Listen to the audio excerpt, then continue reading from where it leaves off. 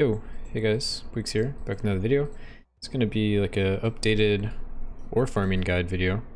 Someone in one of my comments said pretty good opinion on like their strategy and how it could be better. So tested it out and gonna show it to everyone else. So I'll put credit to them in the description and all that. But basically what's happening here is we're switching from the starting items of Markham's amulet and the pickaxe, or Markham stone and the pickaxe, to the dwarven hammer and lucky hat. So you will need some more blueprints for this to actually work. And so I'm just going to go and roll the shop. Everything else can pretty much be the same. You don't really need statues and all of that. So I'm rolling for the rare items just to get one of those two. So if you don't have the town unlocked to the rare items, I would say use the other method. But we're going to be rolling for one of them and then just taking whatever items.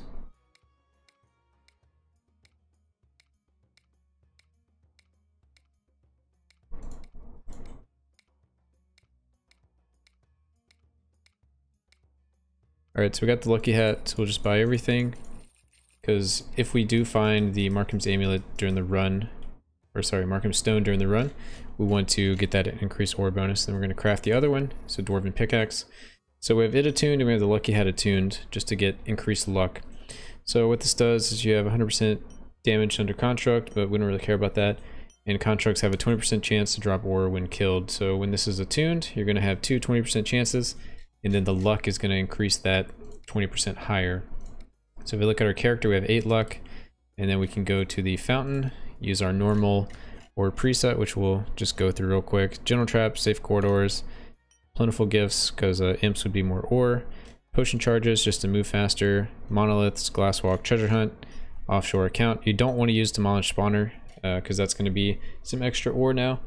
Lousy consumables, enemy reinforcements, it's not your lucky day. I might actually take that off. Well, I actually heard this one's bugged, but you do want to take it is your lucky day because you want the extra luck just to get increased higher chance. Then I use relentless threats, enemy overseers, agile, minor strike, dry spring, seal cracks, empty pockets, public holiday, because we don't really need any of the items from those bosses. We're only going to be fighting 2 bosses. And I think this is still bugged, so we're going to try it out. So if this actually works, I should have 10, but if this is bugged, I'll have 7, so I'll see. And they may change it at some point in the future to fix it. So yeah, I still have 10, so it is bugged. It's like free negative favor, so you can go either direction with that. As far as the chapel goes, I'm using the same thing, going Defender, Mana Regen, Lifesteal, and Divine Blast. If you don't have these bottom two, it's not a big deal. The Lifesteal is nice, Divine Blast is whatever, and the Mana Regen is just needed for the charging. So since we're getting 100% Mana Regen, I'm going to take Smelly Old Man for even more.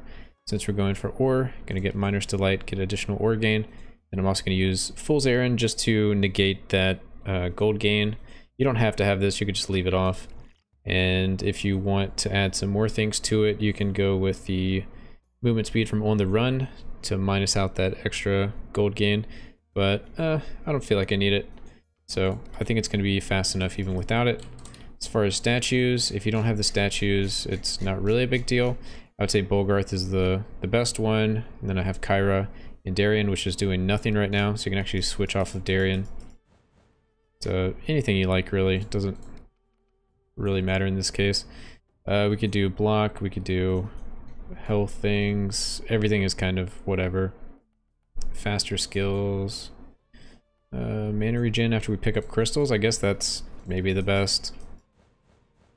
But really the statues are kind of low priority. Alright, so we've set up everything for the run.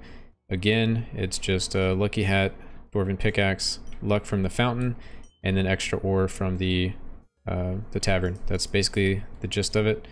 NG0, same as before, and you'll just need these extra blueprints for this to work. So what we're going to do is we're going to focus on killing constructs.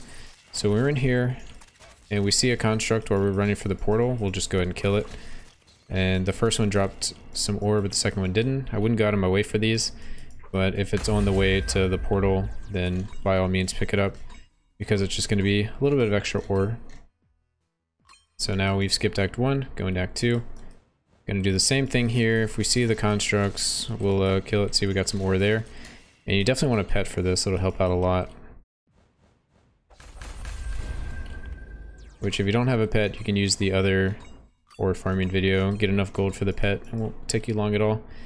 Alright, in Act 3, we're not going to skip. We're actually going to go around and kill basically everything. There are these little bannermen that drop a little flag on the ground, and when you kill it, that's a construct. Or when you kill the bannerman, it drops a flag, and that thing is a construct, and that will drop ore for you.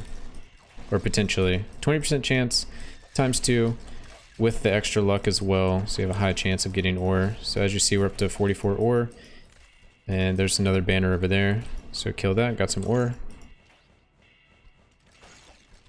So I'm just going around trying to kill all the bannermen and all the spawners, because all of those are constructs. And we're going to go through all 3 floors like this. Grab the monolith, not a big deal. There's a different bannerman, but still a bannerman. Okay, so we should be done with this floor. We can go to the next one.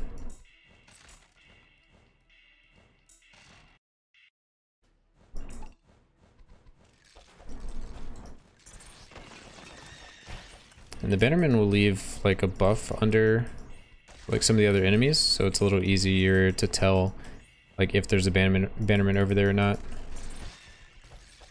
Yeah, you can see the little diamond shapes under people.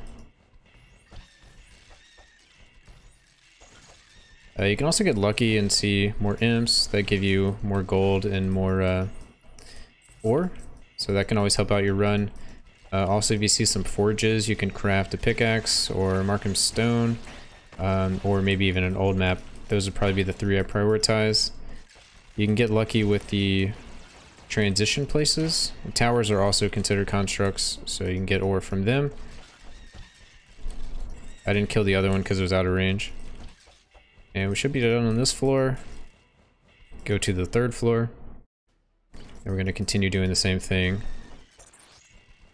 But basically, if we see a forge, I would probably craft the pickaxe, or I'd craft the Markham stone first, then the pickaxe, and then the old map, just to make the run faster, like in battlements.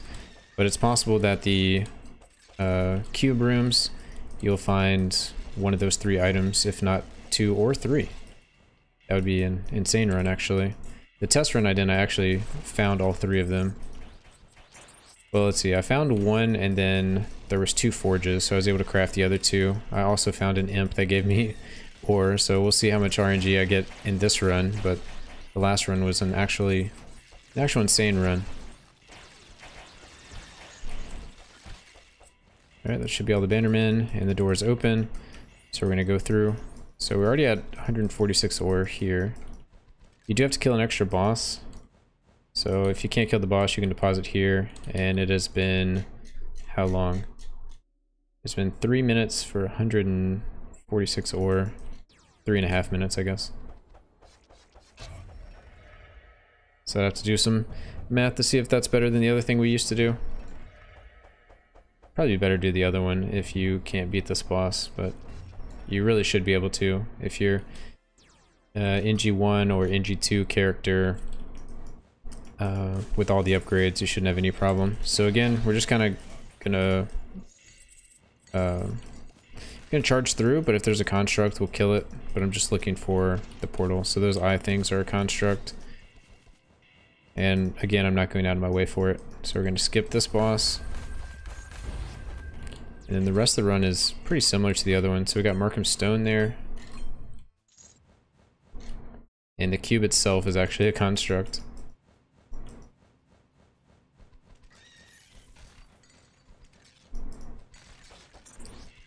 So now we don't have to worry about bannermen. I'm just going around killing spawners, looking for forges and imps.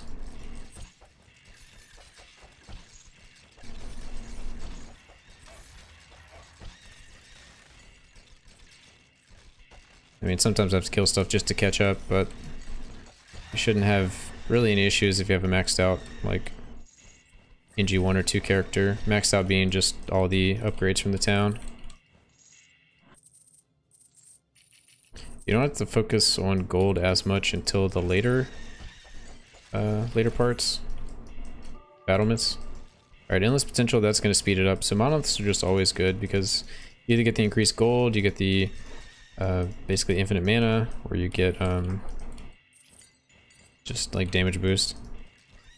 There might be something else that would be good to get.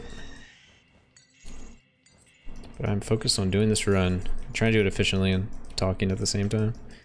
It's a little difficult.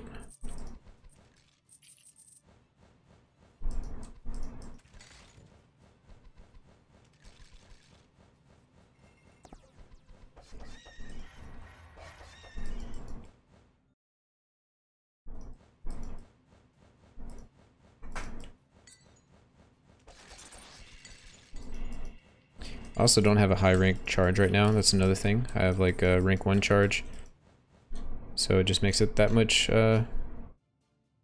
like more mana efficient. So I'm actually going to craft the pickaxe here for 100 extra ore gain.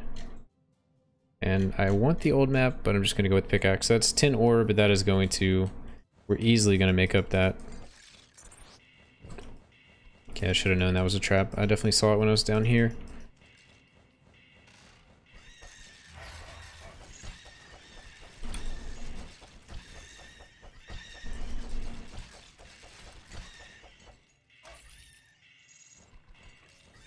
So I'm not worried about the towers that are kind of by themselves, because you can't actually get to it to get the ore if you did kill it.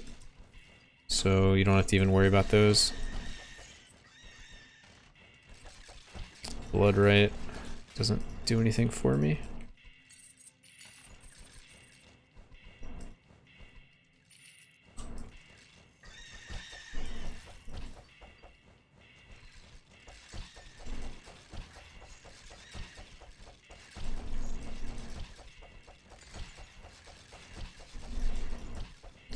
And we're already up to 300 ore.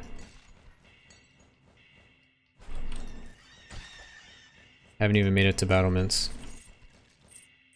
So it's really going to be about time, if time is going to be more efficient. Rapid blows, sure. And it should be. It was from my previous test, but it's kind of a small sample size, just myself. But we'll see. Seems consistent enough.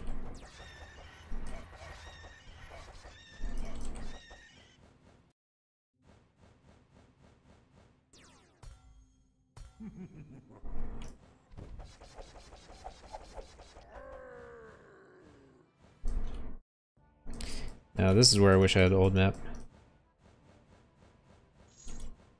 But it's kind of fine. It's like, this would be like the slowest run, because you could get some crazy runs. Alright, also you want to kill the, what are they even called? The ballistas? That drop the arrows. Or that shoot the arrows, because they drop ore.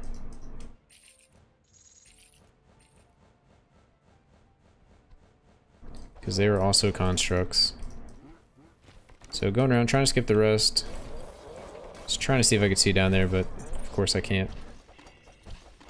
Just gonna have to go check it out.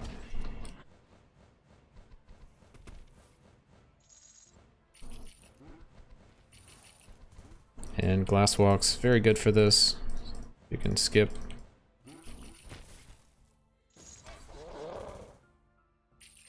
I'm going out of my way for a little bit of gold as well.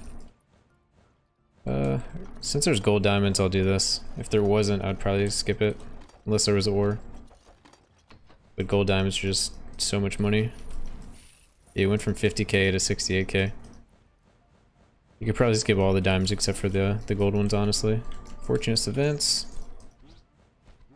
Or just let your pet pick up whatever they're gonna pick up. Not even like worry about it.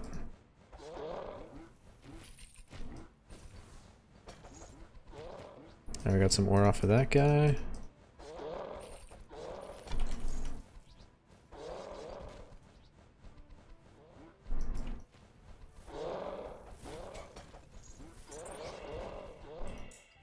So I'm just checking everywhere to kill all of these ballistas, the turret things. And I guess it gives me a higher chance of getting more imps. or any imps. We haven't seen any this run. Last run I saw like 3.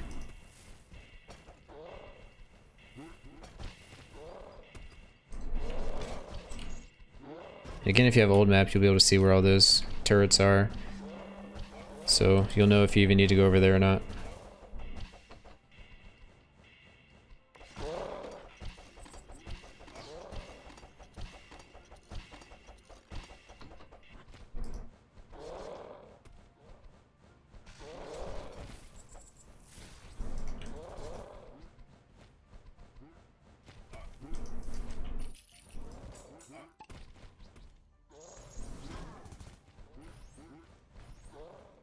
Using potions just for more mana to go that much faster.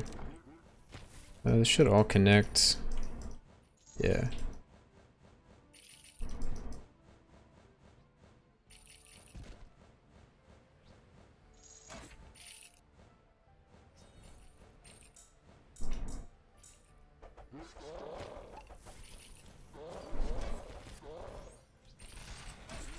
Let's see what else we have in here. So we have some more turrets, we have some ore.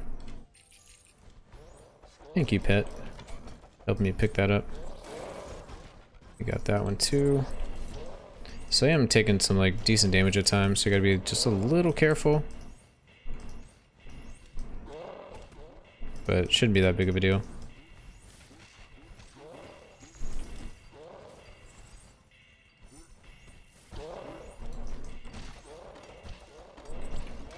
And it's going to be up to you if you want to do Thunder Snow or not. I feel like it's probably not worth it. You can do it just for fun, but I would probably deposit here if you want to turn that on. If you don't want to turn it on, like I didn't this time, you could you know, just go kill Thunder Snow. So right now, if you had it turned on, you would go send it back, and this run has been 11 minutes, which is pretty on par with the one before. It was like a 10 to 12-minute run. The last run I did was more on the 10-minute side because I had old map, but it is what it is. Every floor layout's going to be a little different. So we're bringing back 134 and 500. So let's see. Quick look. This run ended up being 12 minutes, and we brought back 563 ore and 134k gold. So you can times this by 5 for the amount in hours. So it's like 2,500 an hour. A little more than that. But yeah, way better than our previous. And then that's without even the gold conversion. Gold conversion is what? Another 100 ore, 110, 20, 30, 40, 50. Yeah, we'll just say like 150 and you can use that to reroll. So, yeah, that ended up being 550, 700 ore per 12 minutes, and you can do that by 5. That would be 3,500 ore an hour. So a better way to farm ore. So anyway, wanted to share that strategy with y'all and kind of show it off. And yeah, let me know if you want to see any other types of videos. Like, comment, subscribe, all that fun stuff. And I'll see you guys in the next video.